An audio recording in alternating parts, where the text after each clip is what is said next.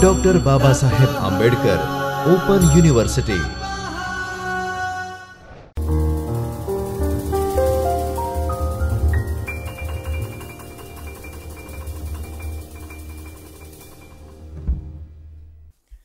Welcome to Dr. Babasaheb Ambedkar Open University, Ahmedabad, established by the Government of Gujarat.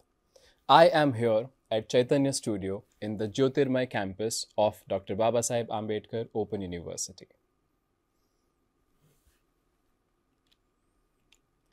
Today, we are going to discuss for the course of Bachelor of Social Work. The paper that we are going to discuss is BSWR 103 Communicative English. We are going to discuss Block 1, that is Introduction to Communication. The second unit, which is called the Characteristics, Process and Principles of Communication. And today, we will discuss the process of communication. Now, before we begin with this topic, I'm going to give you two scenarios. We will look at these two scenarios throughout this question. All right. The first scenario is, suppose you are traveling somewhere, you're going somewhere, and you see a person crossing the road. You are looking at that person. Possibly he is blind, possibly he is not aware of the surroundings, and you see another vehicle coming towards that person. This is the first scenario. And the second example, let us take of a movie. I believe many of you must have seen the movie Razi. In that, the character that is played by Alia Bhatt, the character of Sehmat, what happens is that when she goes into a different country, there are messages that she needs to send. These are the two examples that we will look out when we discuss this question today. Let us continue. When we look at this topic of the process of communication, the learning objectives will be, you will be able to know and understand the process of communication. You'll be able to know and understand the stages involved in the process of communication. All right. So with these two learning objectives in mind, let us understand the process of communication. The process of communication comprises the transmission, that is the sending, that is the exchange of the sender's idea to the receiver and the receiver's reaction to the sender in the form of feedback. All right. So when I send a message and when you get the message, you react towards it, this entire thing comprises of the process of communication. There are 7 stages in the process of communication. The circle that moves shows that the process of communication is an endless process. Communication itself is an endless process. Stage 1. The first step towards the process of communication is generation of idea. Okay, now look at the first example that we had thought of. There is a man crossing the road. You look towards the man. You see that there is a vehicle that is coming towards him and the person is unaware. He does not know that he is going to be hit possibly by the coming vehicle. What would you think about this situation? What would you have on mind? You might want to save the person. So the first thought that comes to your mind is, save this man. The idea that was generated in your mind is the first stage in the process of communication. That means the generation of idea. All right. Look at the second example. When Sehmat was in another country, she heard the message. She heard someone talk and she wanted to know if the things are right. So she went, she heard, she saw. She knew that this was the message that needs to be communicated to someone in India. So she had a thought.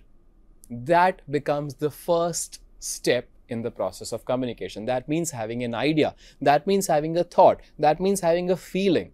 Something that you want to exchange, something that you want to tell, something that you need to inform the person about. So the first stage is generation of idea. Then goes on the different stages, and we will look at all these stages one after the other. So what is generation of an idea, or what is the generation of a thought? The process of communication begins when an idea, thought, feeling, or a piece of information arises in the mind of the communicator and he wants to transfer it to someone. Now, the point is that even if the idea is generated, if you do not want to share it with anyone, then there is no communication. So look at this line. It mentions that the idea arises in the mind of the communicator and he wants to transfer it to someone. Right? If the idea is just in the head, then there is no process of communication, then there is no exchange of any idea. So there has to be an exchange, there has to be a transfer. Right? Then the communicator is also called the sender. Now, a sender can be an individual, a single person. A sender can be a group of people giving the same message, or it can even be a company. Okay. The second stage, after the generation of the thought, that means after the thought has been generated in the mind of the sender, he has to encode the message. Now, what do you mean by encoding? It is not a computer-related term. Encoding means that the person has to send the message in a particular format. Right? Now, suppose, for example, if you look at the first scenario, the man is crossing the road. The idea was, save that man. How will you save that man? You will have an idea, and then that idea has to be sent to the person. So you will encode your idea. You cannot just send a thought, right? The thoughts have to be transformed into words or into symbols or into actions, and these could be transferred, right? So your idea, your thought have to be encoded.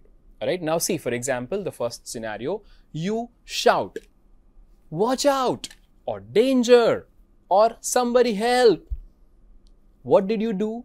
The idea was to save the person. What did you do next? You encoded your ideas, you encoded your thoughts and made it transfer into words. Help, watch out, danger. That is oral communication. Suppose you had a painting or a picture of the danger symbol.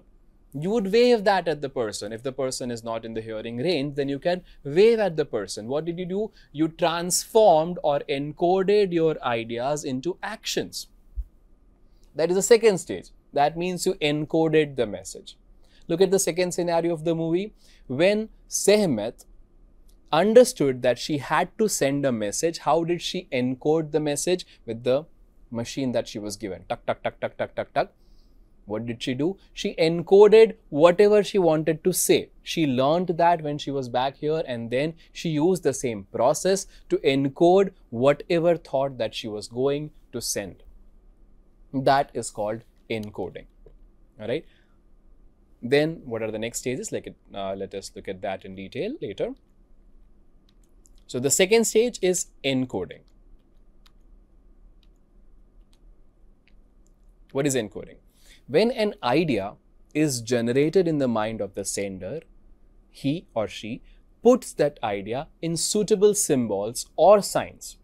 Like it can be words, it can be letters, it can be signals, sounds, gestures, pictures, anything.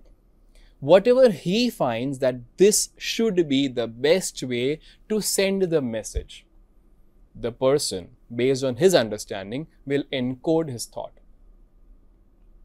Why does he do that? He wants to represent the idea for the purpose of its transmission. You just cannot send or transmit a thought or an idea. It has to be communicated in different ways, like words or letters or signals, sounds, gestures, pictures, in so many different ways. This process is called encoding. All right. This becomes the second stage. I hope this is clear. Moving on to the third part. Now you have the message encoded. All right. The person has shouted, help, or save, or watch out, or Sehmat has tuck, tuck, tuck, tuck, tuck, tuck, tuck, tuck, encoded the message. How will the message reach the receiver? The third stage is channel or media. Using a proper channel or using a proper media to send the message. It is very important to understand, to select the proper media or to select the proper channel according to your message. Alright. Now what is that? Channel or media. The sender conveys the message to the receiver through a suitable media and a channel. Suppose if I am talking to you, what am I doing? The media and the channel is, it could be through YouTube or through different channels or through satellite or through video lectures. Anyway, the point is that I am sending the message to you through a particular channel, through a particular medium. Though the two different words are mentioned here, the words channel and medium can be used interchangeably. Understand the difference. For example, if you write a letter to someone, all right, you're writing a letter to someone, then the letter that you write is a medium, okay? But the mail service, when you go and post it, and through the postal service, through India Post or whatever service that you have chosen, the mail service becomes the channel. When you're talking to someone on a telephone, the telephonic talk is a medium. How are you talking? You're talking using a telephone. But the telephonic telecommunication system, you are using any of the networks provided, the telecommunication system is a channel. Coming back to the first scenario, when you are going to shout, help, protect yourself, danger, save, watch out, the words are encoded. But when you shout, speech is the medium and your words travel. The air carrying the sound waves becomes the channel, right? So the idea encoded, and by that encoded message you use a particular channel or you use a particular medium, and through the air the sound waves travel and then they reach the receiver, right? So a proper channel, a proper medium is very essential when you want to communicate. When you talk about the second scenario, when Sehmat was using the encoded message to send that, how did she send that? That was sent through a satellite channel, possibly, right? Of course, there were no connections otherwise. So through satellite channels, possibly, the messages were sent and they were received. There was no other way in which she could communicate. All right. Similarly, in the first scenario, you could use anything. You could shout, you could use words, or you could wave, actions, pictures, anything. That becomes the channel, that becomes the media, the way you communicate. Then comes the fourth stage. Idea has been generated, it has been encoded, the channel or medium has been used, now it reaches the receiver. Okay, now let us understand who the receiver is. The receiver is the one who receives the message. Of course, as the name suggests. It could be an individual or a group of people or a company, just like the sender. A sender can be an individual, a sender can be a group of people, or a sender can be a company. Similarly, a receiver can also be an individual, a receiver can be a group of people, or a receiver can be a company. Now, when the receiver, let us talk about the person, the two scenarios here. The person who is crossing the road, he gets the message. All right. When you shout danger, or when you shout stop, or when you shout watch out, the message through the air reaches the ears of the person. He becomes the receiver. Now what will he do? If he hears the message, or if he sees you shouting and moving your hands up and down and jumping, the person receives the message, yes, but then what will he do? There comes the next step. That is stage 5. Now, what is stage 5? After the generation of an idea, the encoding of the message, using a proper channel or a medium, reaching the receiver, the 5th stage is decoding the message.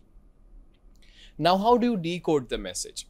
In the first scenario, when the person sees you, when the person hears your shout, what does he understand? Suppose he belongs to the same communication group. If he listens to your words, help, or save yourself, or watch out, or danger, The point is that he might or might not understand English, but he does understand the voice. He understands that there is something wrong, right? Through the emotions of your voice, or through the feeling that is sent through your voice, the person will understand the danger in the situation. So what does he do? He decodes the message. All right, suppose if you're sent a picture, or if you're waving, he knows that no one will wave at him right in the center of the road. He understands that there's something wrong, right? Even if he's unable to hear, even if he's unable to process the English words, he might be belonging to a different, communication or language society. But the point is that he'll understand the message because he decodes the message. In the second scenario, when Sehmat had sent the message, what do the people in India did? They decoded the message. Of course, the message was sent in, lines and bars and dots. So that has to be decoded, because a particular dot means something. A particular line means something. So if you remember the scene, the person had to write the message on the board. That was decoding the message. That is very important. If the message is encoded well, the message will be, the receiver will be able to decode the message as well. That means the person who is sending the message and the person who is receiving the message should both be on the same page. As in, they should both understand the meaning of the message converted. Suppose if, I believe if you've seen the movie Bahubali, then there's a character who just comes and he uses different sounds through his mouth. And of course, the major characters, the other characters, do not understand what he is trying to say because they cannot decode. So, if the encoding is done in a particular way, the decoding has to be done in the same way. That comes handy. All right, so that is the decoding process. So, let us understand decoding. On receiving the message, the receiver interprets it by translating the signs and symbols into thoughts or ideas. Okay, so when he receives the message, the receiver part is done, he decodes the message. All right, whatever signs there are, whatever symbols there are, whatever words that have been used, whatever letters that have been used, those ideas, those thoughts are understood, decoded first. All right. The process of understanding the message by the receiver through translation of symbols or signals into ideas is called decoding.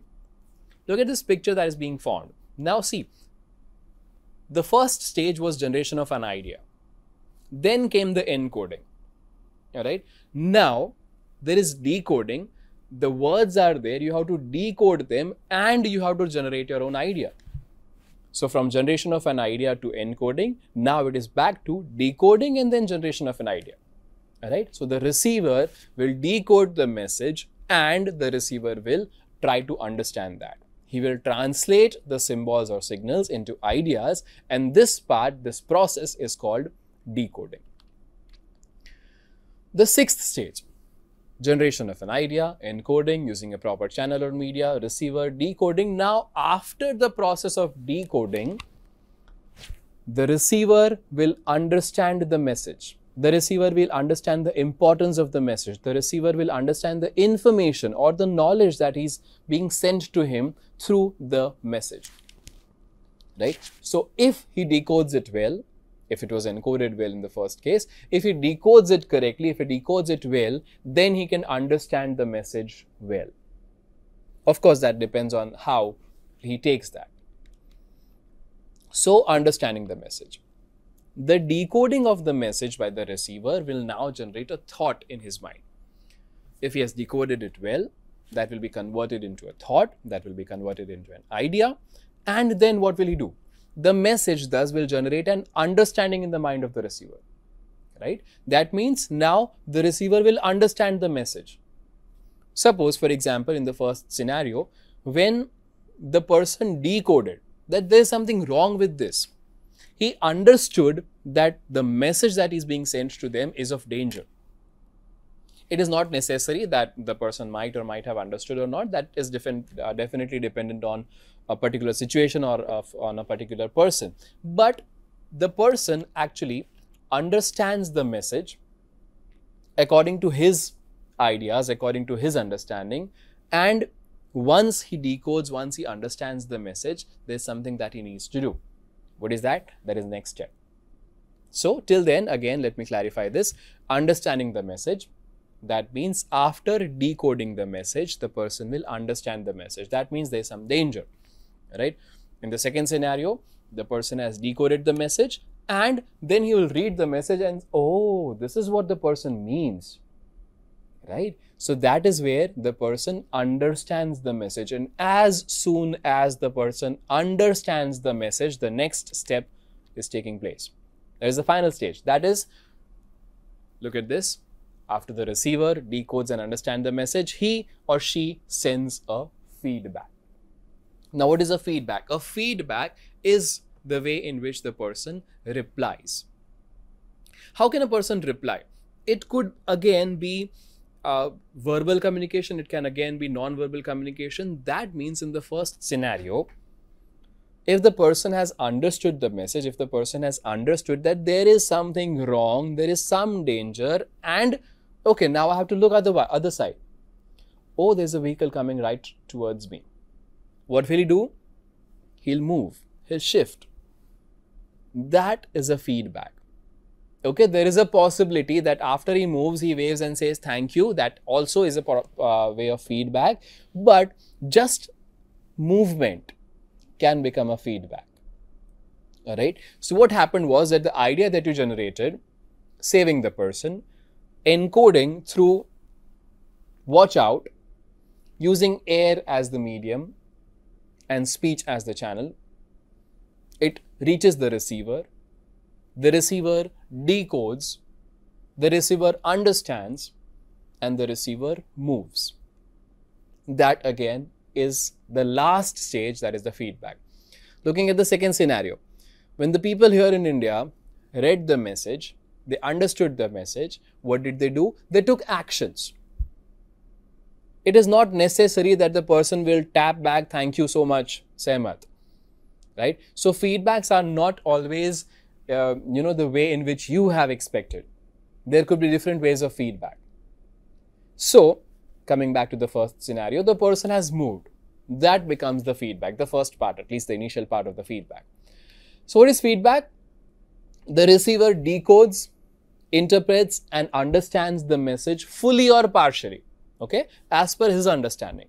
It is not necessary that the person has to understand the message completely. It is of course not necessary that the person will understand it partially or not at all, possibly.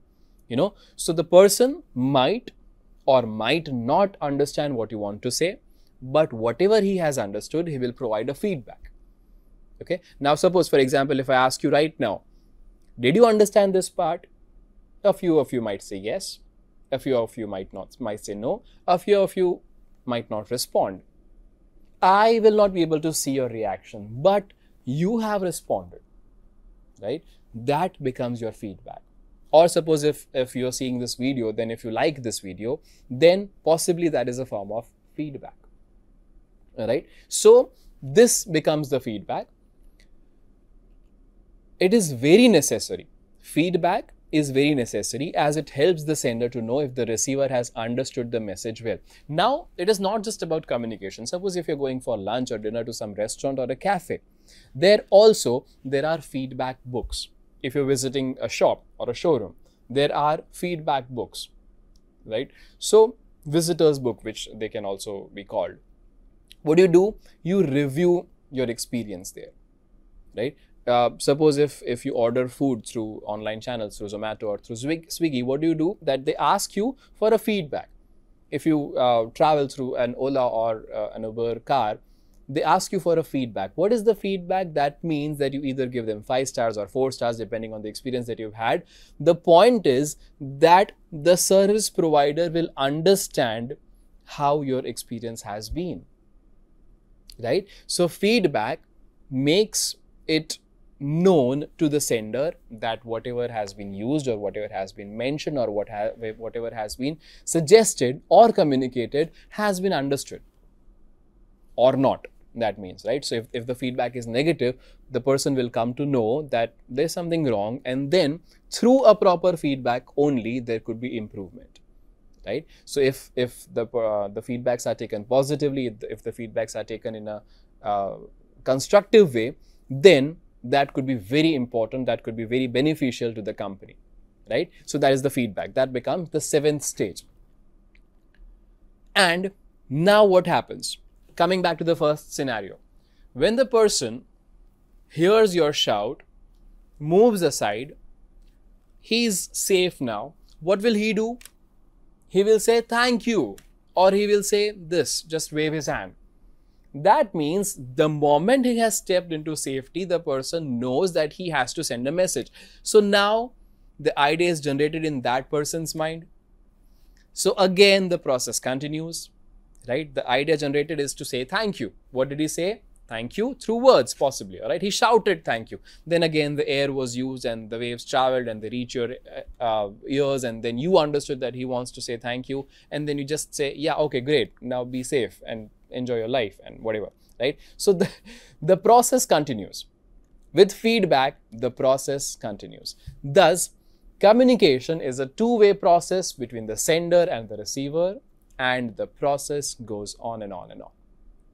All right. So this was the question. That was the process of communication. The images that have been used here are through Google Images, and thank you so much.